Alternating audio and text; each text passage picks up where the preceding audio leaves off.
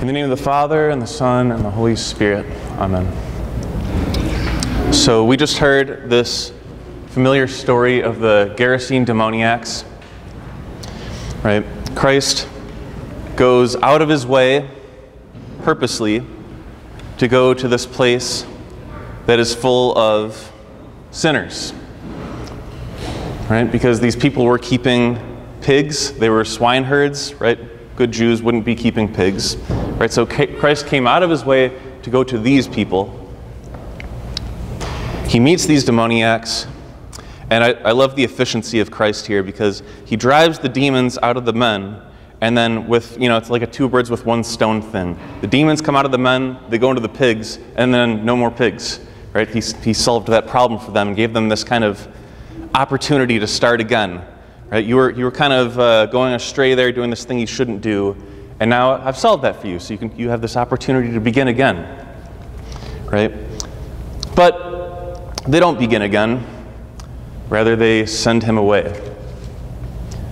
And we know in orthodoxy that Scripture is never just some sort of dead letter or even some myth or some story from the past that we can hear and kind of think about. But Scripture it's much more than that. It's alive. It's always about us.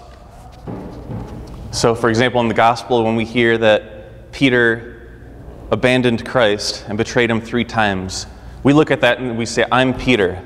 I have abandoned Christ. I have betrayed him. I haven't been faithful to him. And when we see Peter repent and come back to Christ, we say, how can I model this repentance of Peter? Right? Scripture is always pointing toward us. It's always about us. And so it's always living. Right? And so this story is no exception to that. Christ goes out of his way, and he comes to us, even though we might be wayward in a way or two. We have sins, we have things that are weighing us down. He comes to us, and he heals us. He drives the demons out. And through that, he gives us this opportunity to begin again. And so for us, it's our job to decide how the story ends. What will we do? How do we respond to this healing that Christ gave us? And the big kind of full, true answer is a hard answer, and that's that we live according to the gospel commandments. We pray, we fast, we struggle with everything we have to follow Christ. And this is true, and it's all of our calling. But there are times when that can be discouraging. It can seem like a crushing burden that we just don't have it in us to meet this.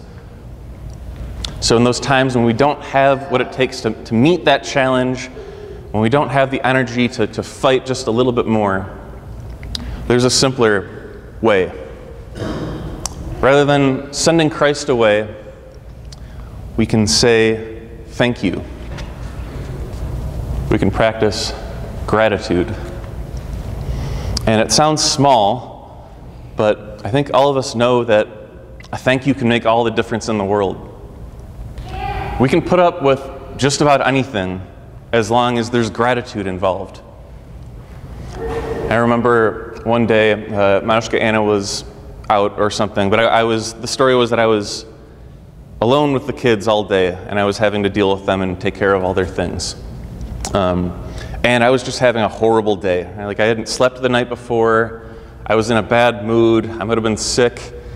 Everything was going wrong. Just one of those horrible days. And somehow I, managed to get lunch on the table, right? Even though I was stewing and in this bad mood, and it probably wasn't very good or anything, but I got it on the table. And we were about to eat, and Theodore, my 3-year-old, looks up to me and says, "Thank you for making this lunch, Papa." And then John also looks up and says, "Yes, thank you for making this lunch, Papa." And I just melted. Like the tears came. I was like, "I love you boys so much. I'm sorry I've been a jerk to you today." Right? But that gratitude meant everything. And it's important to remember that we can offer this gratitude in the good times and the bad times. So during the good times, right, we're feeling these blessings of God. We feel God's presence in our life. And we can just remember to always say, thank you, God, for this wonderful blessing you've given me. It's only because of you that I'm having such a wonderful day, that everything is going so well. Glory to God. But when things are bad, it might be a little harder to remember. But we don't need to feel the need to bear this burden and to be some kind of great saint who can just handle it.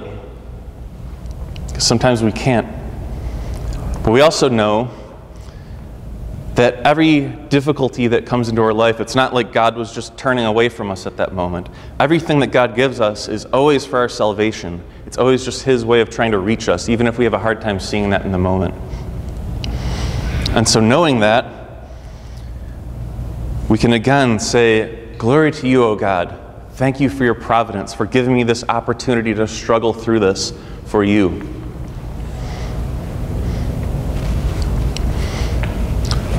St. Paisios tells this story of how he went to church one day, and it was actually the same gospel reading of the Gerasene demoniac.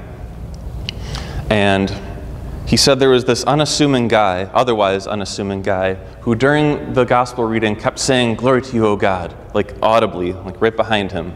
Not the reader, just some guy in church, glory to you, O God. So Christ comes into the land, glory to you, O God. And he meets the demon-possessed men, glory to you, O God. He drives the demon out, glory to you, O God. The demons go into the pigs, and they rush off to the abyss and all perish in the waters there, glory to you, O God. And St. Paisios says he was a little confused about this at first, but he later realized that it was completely appropriate that this man was saying this, because he says, it's that glory to you that throws the demons into the sea. He says, doxology, in other words, saying thank you or glorifying God, doxology sanctifies everything. It fills one with gratitude. He goes mad in the good sense and celebrates everything. And when one thanks God even for the least things, the blessing of God then comes in such great abundance that he simply cannot endure it, and then the devil, who can no longer stand nearby, departs. So this story of the Gerasene demoniac, like we said, this is our story. And we get to decide how it ends. We can't always stomach the heavy burden of life, of the full task that lies ahead of us. But God does not want us to feel overly burdened.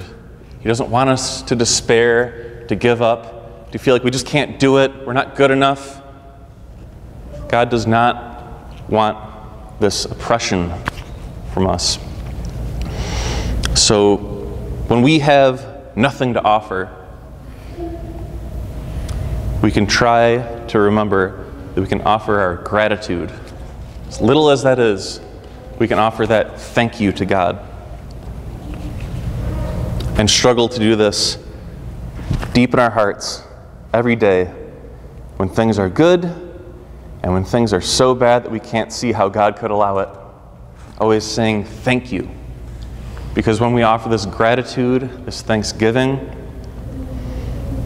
then we're not sending Christ away like what we heard in the gospel earlier today, but we're inviting him to come up and take residence in our hearts and be with us forever. And there's nothing more important than that. Amen.